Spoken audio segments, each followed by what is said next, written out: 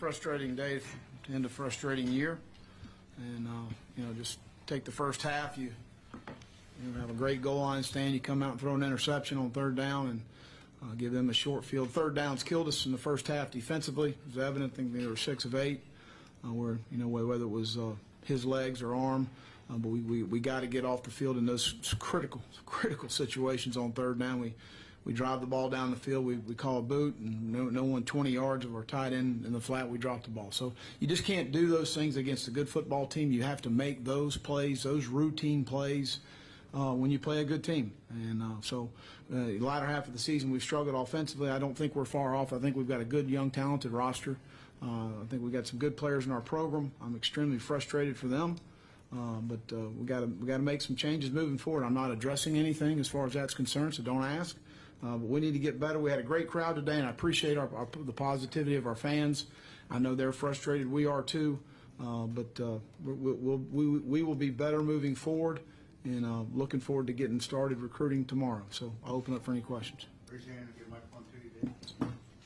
Well, how close was Brian toward going today, or close at all? Not as close as maybe I let on to be, but he's had an unbelievable career here, and I can't say enough about his contributions to South Carolina, and he told me before the game how much it meant to be a Gamecock and how much he enjoyed his time here, and frustrated obviously with this season, but in the recruiting process is exactly what I told Brian was going to happen. He's going to walk out of here with every record at the University of South Carolina, and I saw that, I envisioned that, and that's what happened. So really proud of him, and I just really want to thank, and I hate to even start mentioning, but all of those guys, former players, Sterling Sharp, Sidney Rice, Bruce Ellington, Debo Samuel,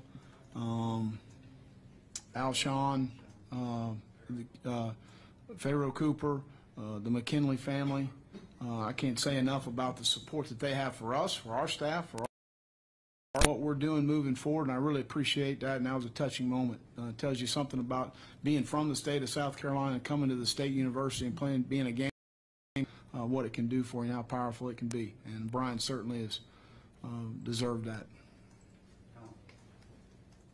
What was the biggest issue today offensively? And I guess have you pinpointed one specific thing that's happened over the last?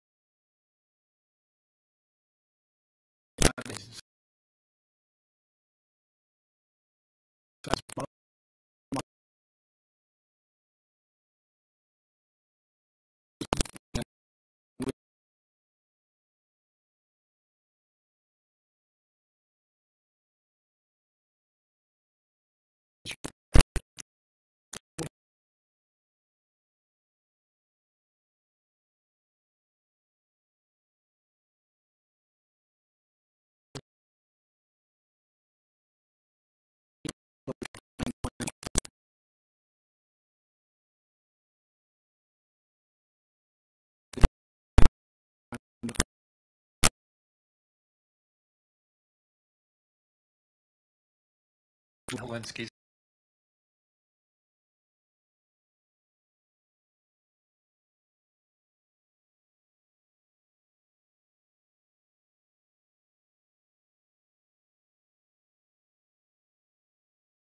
football.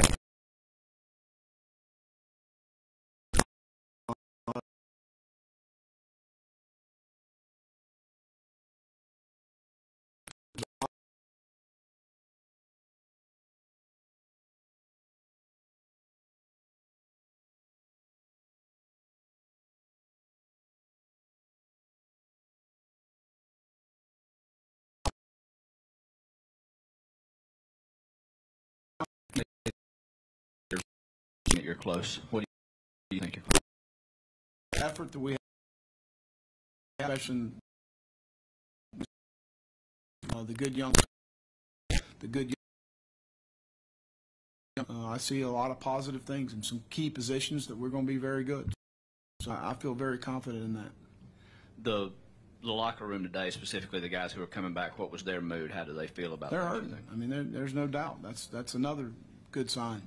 They're hurting. They hurt for our seniors because obviously the way the season has gone is not certainly something that we wanted them to have to experience. So,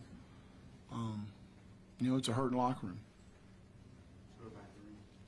Coach, I know you already addressed Brian Edwards. Can you talk about him and your relationship with him and what you think will make him successful, not only in football but also in life too, and the time you spent with him? Brian Edwards? Yes, sir. No, man, that guy's got an unbelievable personality. He's extremely bright. He's got a great people skill. People gravitate to him. They want to be around him. They want to be a part of what he's doing. He's got a tremendous work ethic. John and Michelle, his parents, are awesome people and raised him right. And I just think he has so much going for him outside of being a good football player, which he's a really good player. And I think people are going to start to see as he moves through this evaluation process and the Senior Bowl and the Combine and the different things he's about to go through, the more and more you're around him, the more and more you want him to be a part of your organization. Coach, obviously a disappointing season, but what positive can you take out of this season to going into the offseason and preparing for next August? Well, I think, from a standpoint of the youth, you take Ryan, you take DeCarrion, both guys playing at the quarterback position, DeCarrion playing at the receiver position. As we continue to move forward, we'll see how that continues to manifest itself. Ja'Kai Moore and Jalen Nichols, two young players that played extremely well on the offensive line and should get 4 out of the 5 back on the offensive line. Nick Muse is a guy that was a great addition to our football team. And really at receiver, Chavis Dawkins and Brian. Of course, Brian's a huge loss, but you got Xavier Leggett, a young player that continued to develop as the season went. You got Shy back in the slot. We need some young running backs to come in and they're ready to play. But, Kevin Harris and Deshaun Fenwick did some nice things for us. You got Parker White back as a kicker. We need to replace Joe, obviously, at the punter position. And really, on defense, you lose Javon. TJ's been a 3-year starter, and Dennis Warren. And past that, we got everybody back. So we've recruited well. We've got good players at the position that have all got a lot of experience. Defensively, Jamie Robinson had a really good year. John Dixon played well for us at corner. Jamar, really good linebacker. Moving forward, Zach Pickens is a really good. Joe Anderson. So got some that have all experience. Wanted to have happen for him, but in the road for coming up right now. But when does self-evaluate going forward? And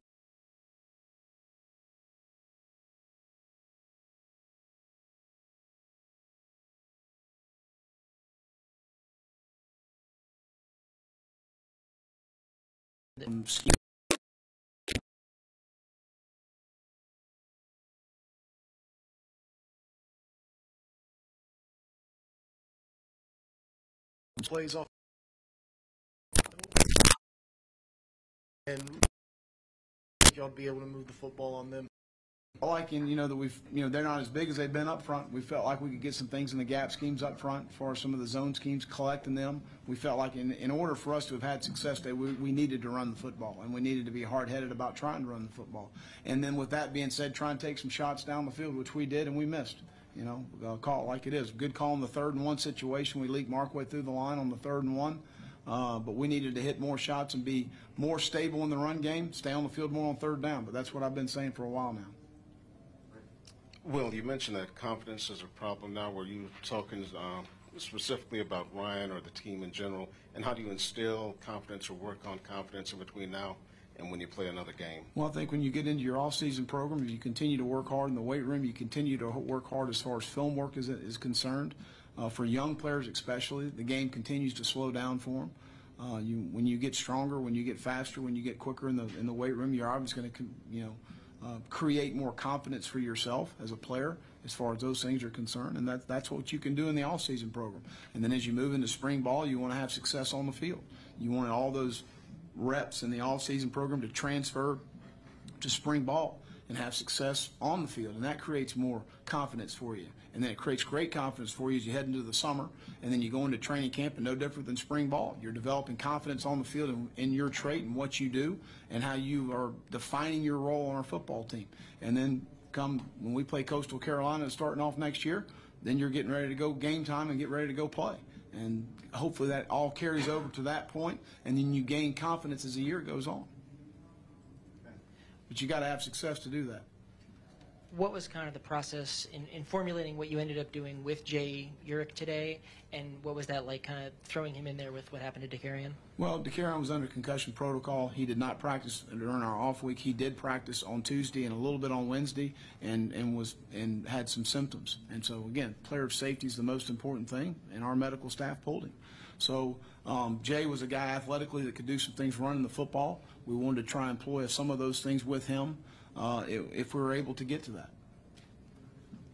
Coach, you alluded to the idea that you needed to make some changes, whatever those proved to be. Do you feel like you need to make radical changes with your scheme, or is it more that you think you need to tweak things? No, I think we need to tweak some things, you know, as far as Heath, how we're looking at him, and you know, I think that I don't want to expound much past that right now.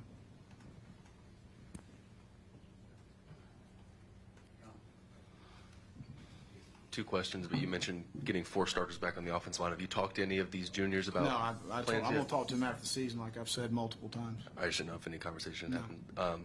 And you've kind of mentioned before, do you feel like this offense can be more explosive next year with getting guys like Xavier back and potentially Shy back for his senior year? Sure, but we need to have a great offseason. We need to have a great spring ball. We need to have a great summer program and a great training camp, and that's all understanding that part of it. Well, and you talk about the need to run the football today, and how much of a priority was it to get it to Feaster in particular with, you know, his experience at Clemson in the past? And can you talk a little bit about what he brought to this team this year? Well, Tavion's been outstanding. He's been a model citizen. He's extremely bright. He's a really good player. He's been a huge addition to our program in 1 year. He's been a huge positive impact in everything we've asked him to do. I told him about 3 or 4 months ago, I wish he was an underclassman. I wish we had another year with him. But he's just a guy you like having in the locker room. As far as our opponent day, had nothing to do with his carries. He's performed well and done a nice job for us, and that's why he earns the opportunities to carry the ball. Season program for the kids. When does that start? What's the kind of the schedule for them going forward? We'll iron that out next week. When you came in, you said that what you had learned from your Florida experience was that you needed to score more points. For you personally, just to have a year like this where you only score 1 touchdown in the last 3 games, don't break 27 against anybody that's an FBS team, how frustrating for you on a personal level is it to be there? It's extremely frustrating, you know. And again, last year was more what we need to be. When we averaged over 30 points, which has only happened 5 times in the last 15 years here at the University of South Carolina, and averaging over 400 yards only 3 times in 15 years here, who had probably the greatest play caller in college football history, Steve Spurrier, in those 15 years, right or wrong. You agree or disagree? And we had a great year, and that's more what we need to be. And we just didn't manifest itself to that. You know, I can list some issues that I think were probably contributing to that, but that's called excuses, and I'm not going to make excuses. Bottom line is we weren't productive enough, and we need to get better, and we will.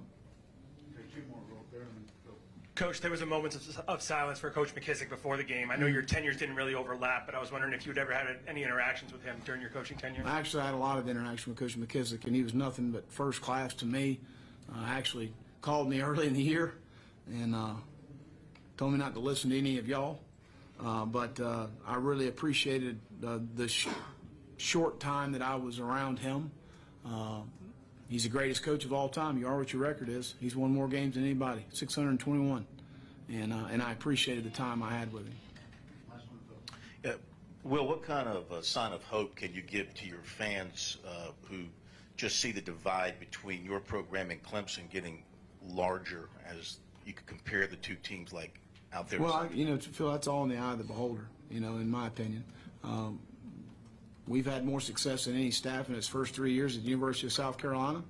We've won as many games in the Southeastern Conference as any staff at the University of South Carolina.